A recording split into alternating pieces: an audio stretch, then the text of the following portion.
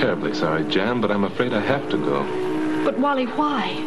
You promised to stay a week. I have everything planned. I wish I could stay, dear. You know I do, but something's come up. It can't be as important as that. You could stay if you wanted to. You could call whoever it is. Wally, please. Look, Jan, we can't go on like this. It's just no good. You don't mean that. Aren't you treating my wife rather shabbily, old boy? You know she's in love with you. Now, wait a minute, Tommy. Well, isn't she?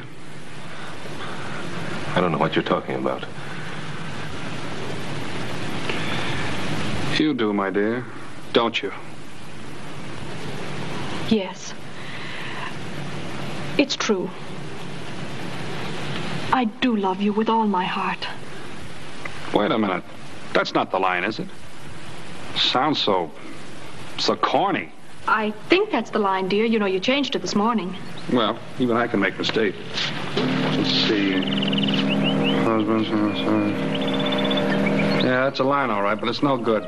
Look, when the husband says, "You do, my dear," etc., just say very quietly, "Yes, I do."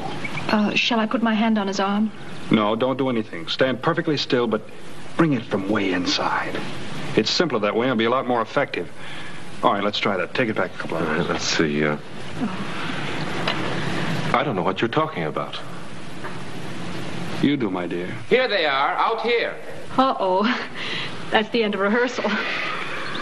Um... Hello, Greg.